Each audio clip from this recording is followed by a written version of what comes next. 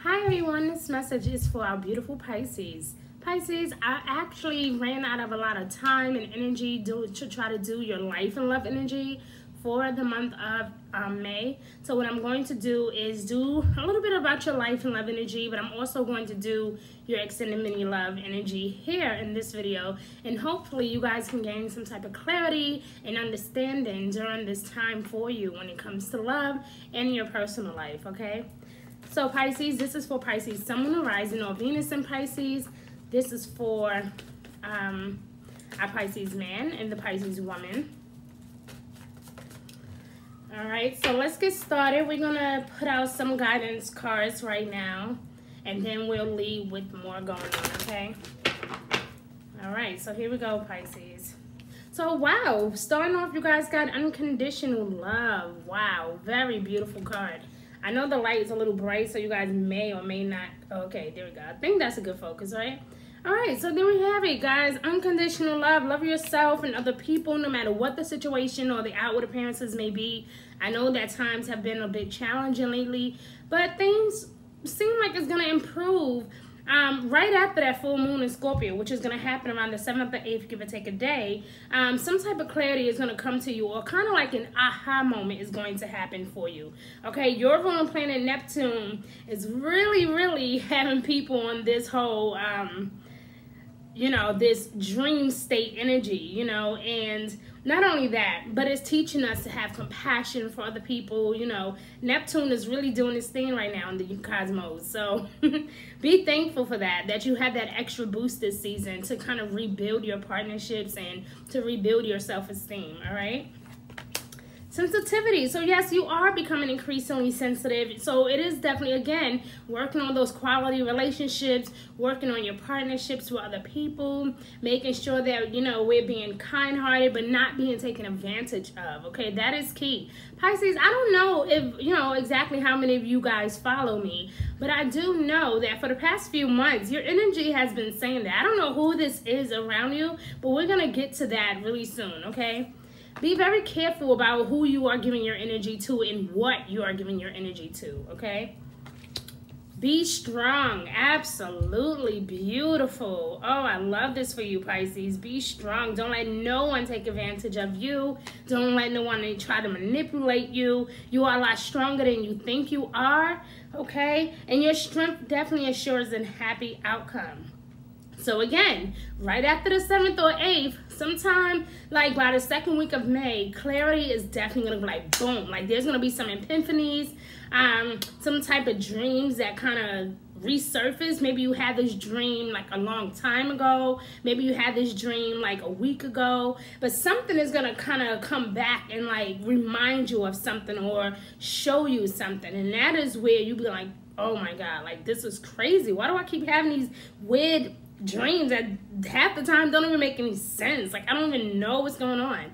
Yeah, pay close attention. I also recommend, Pisces, that you write things down, okay? Write things down. Don't just brush it off and be like, okay, this is crazy, I don't know, you know, this don't sound right, that was weird, it's strange, and then brush it off. Don't do that, Pisces. I strongly recommend that you write things down. If something really don't make sense to you and you keep having this dream about this particular person or this particular situation, okay, it's really important that we pay attention to the details of things this season, okay? May is a planet of retrogrades, okay? And so we know that Jupiter is going to go retrograde in Capricorn. Pluto is going to go retrograde in Capricorn. Pluto is the planet that represents us healing, you know, or healing from those internal fears or things that kind of hold us back, you know. Pluto is saying, you can do this, you know, you can get through this. Now I'm going to teach you how. That is what Pluto is doing. Pluto is like pushing us, you know. And Jupiter is all about expansion. But being in a sign like Capricorn, we want expansion, but we want to be practical about it. We are going after our goals. We are more determined now more than ever. But because these things are going retrograde, like Jupiter is going retrograde, and so is Pluto going retrograde in Capricorn.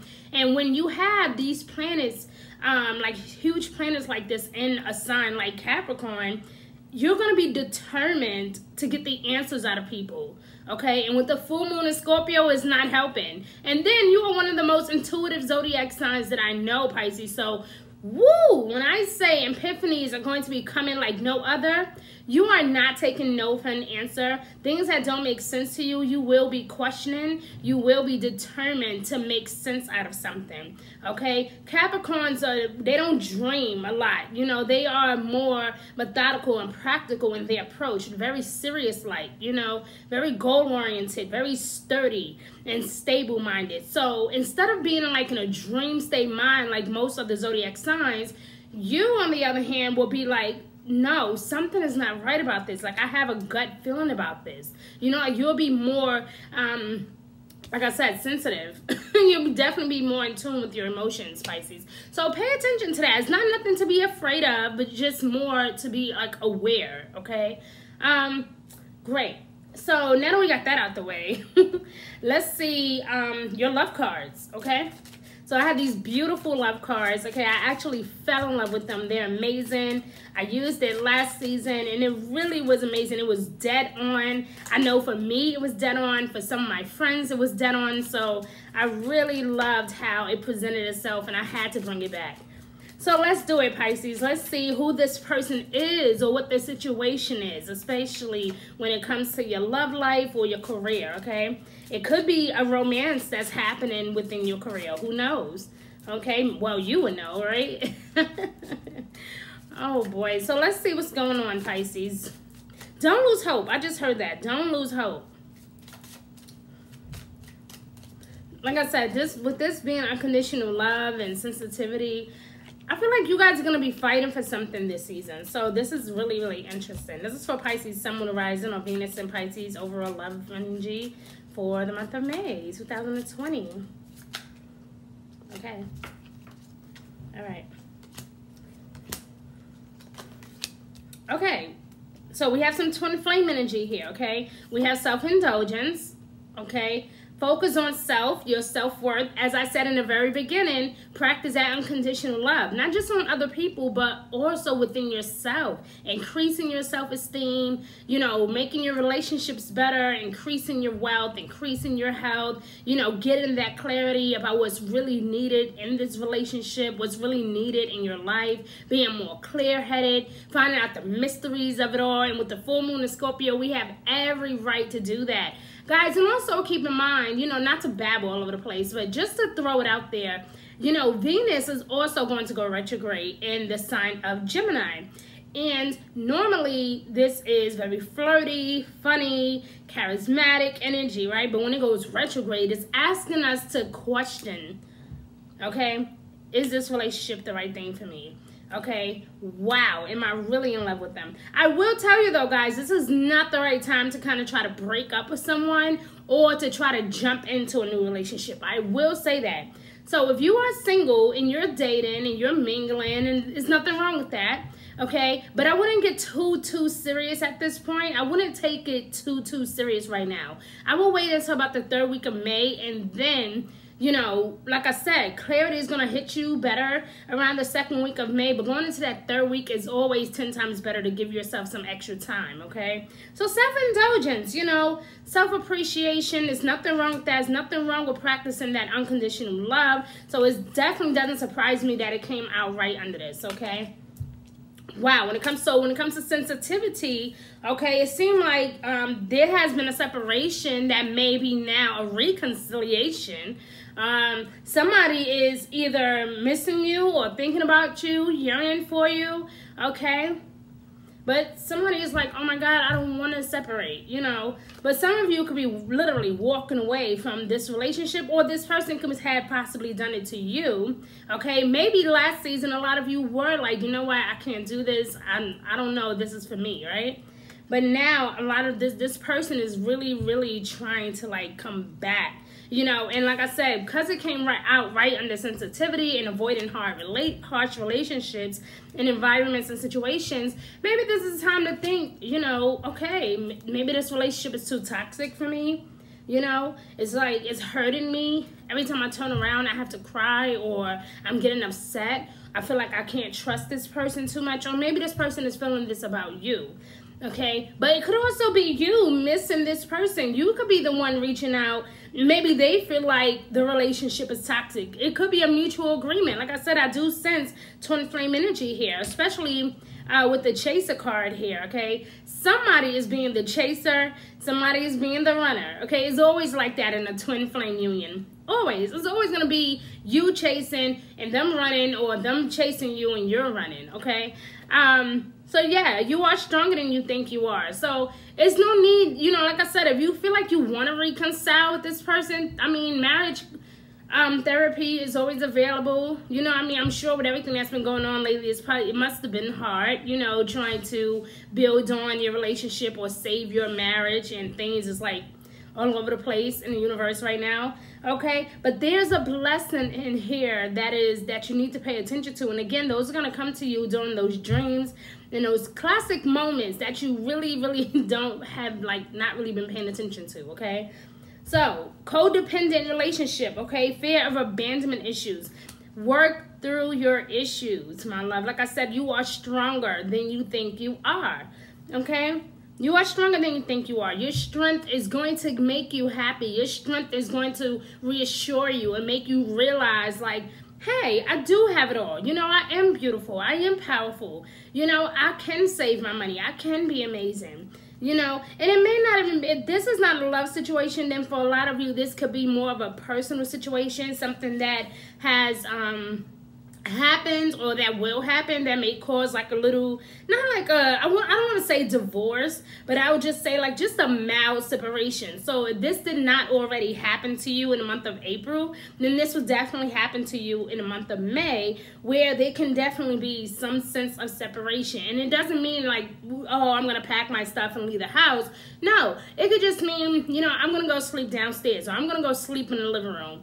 I'm going to go to my mom's house, or I'm going to go, you know, visit my family for a while. Like, it's going to be that type of thing. So it may not even be like a harsh breakup, but it just may be like it's so much going on that you really feel like you need to isolate yourself for a while. And it's nothing wrong with that. So don't allow anyone to make you feel guilty for needing to like get away for a while, you know? So let's look into some overall guidance for you, my love, when it comes to your life energy and your love energy. Sorry guys, my ear is like ringing as always.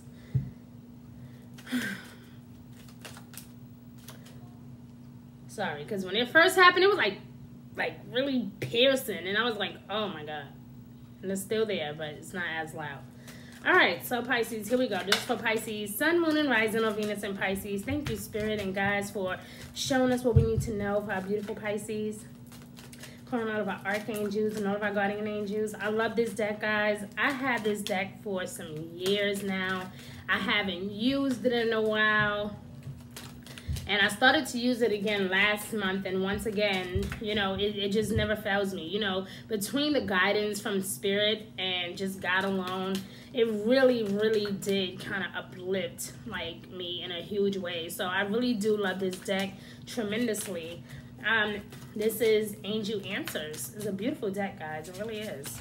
All right, so let's see our beautiful Pisces, Sun, Moon, Rising of Venus and Pisces. This is for the Pisces man and the Pisces woman. Pisces, you gotta make up your mind. A lot of you been in a relationship for a really long time now, and you've been playing, a lot of you been playing, not all of you, but no more mind games, you know, like don't just be trying to like, playing hard to get or giving a person a hard time, or, you know, acting like you don't want them or not paying attention to them. And that's probably what the self-indulgence thing is about too. Don't be so self-absorbed, guys. Like, don't be so into yourself that you don't see this other person, okay? Wow. Some of you, not all of you, but some of you been doing that. You've really been like manipulating this person because you know that they have suffered through a lot of insecurities. And you know, and it's a sad thing, guys. We shouldn't do that to people that we love, you know, especially not people that we are in love with. We should not do that. That's not cool. All right, so let's go, Pisces. I already pre-shuffled. I don't know why I'm doing all this. Okay. Okay, so maybe you guys will get back in the near future. You know, like I said, as you work on yourself and your goals and things that you would like to accomplish, maybe those things will work out after all. Maybe just not right this second, you know. So maybe that could be some things that, and if this is about a career, okay, a particular field that you would like to work in, Spirit is saying in the near future, okay, that certificate, going back to school, whatever that plan was or that goal was, financially or personally or even emotionally, sometime in the near future, you'll definitely either receive some type of yes, some type of clarity about what you want to do. All right, so there's something better. You know, look, wow. So for some of you, you are taking a, you know, a hint. Some of you are saying, I'm good, you know, I understand you love me. I understand I've been hurting you or you've been hurting me. Like, yeah, there's definitely something better out there for you. Okay? Again, guys, for some of you, this is going to be about love. For some of you, this may not have nothing to do with love at all. Okay? This could be just simply about your career, feeling really sensitive lately, like you can't do this anymore, separating yourself from the job itself. Okay? And it could be separating yourself from a job that you really love, you know? So when I do love readings especially, I want you guys to know that it does not always have to be romance, okay? It can literally just be about love, okay? The things that we care for, the things, our values, you know, things that we really yearn for. But there's something better for you. Spirit has a better plan, my love. That's why it's saying in the near future it's going to happen. A year from now. So, woo, at least we got an actual timeline. Now, this is good. This is what I consider confirmation. Okay, so in the near future, because Spirit has something better for you, my love, a year from now, okay? Look how beautiful that is, a year from now. Like Spirit says, my love, you are a lot stronger than you think you are. You are in like this karmic, soulful type of relationship, and it could be a soulmate relationship, like a karmic soulmate relationship, or it could be a twin flame connection. But there's something really powerful between you two, and sometimes, you know, things fall apart so great that things can fall together. That is one of my best phrases ever, best quotes ever, because it is so true. You know, you might feel like, hey, you know, it is what it is. You know, we had our life together. I've been at this job for 10 years. You know, we've been together for 13 years, but it just isn't working anymore. It's okay. You know, you got people that have been friends for 30 years and sometimes things just got to separate. You know, and it's not saying there's going to be an easy transition. It's not saying that it's not going to hurt. That's not what this is saying. This is saying that you are strong enough to get through this, Pisces. So I need you to believe that. Okay? So Pisces, I love you, and I really hope that you guys enjoyed this video. Please show me some love. Hit them hearts. Well, not hearts. This ain't Facebook. Hit that like button, okay? And that share button. Subscribe to my channel, guys. Listen, I have some amazing candles. You guys can't smell it. But this candle literally has every zodiac symbol on it. I don't know if you guys can see it. There we go. Okay? It has every zodiac symbol on it. Okay? This is not necessarily on my website just yet, but it will be by the end of May. All right? And I have 13 different scents. My candle line is called Passion versus Pleasure. Okay, guys, you got to check it out. I will be uploading more videos about my candles soon. But check out the other one that I put up there, okay? Making candles, welcome to my line, that type of thing, okay? And I love you guys. And if you want to check out my chakra bracelets, now these you can definitely find on my website at g1insights.org. Okay, I do handcraft all of these things by myself. So please check me out, guys, all right? And don't forget to hit that subscribe button, okay? I'll see you guys next season. Be good to yourself. Bye.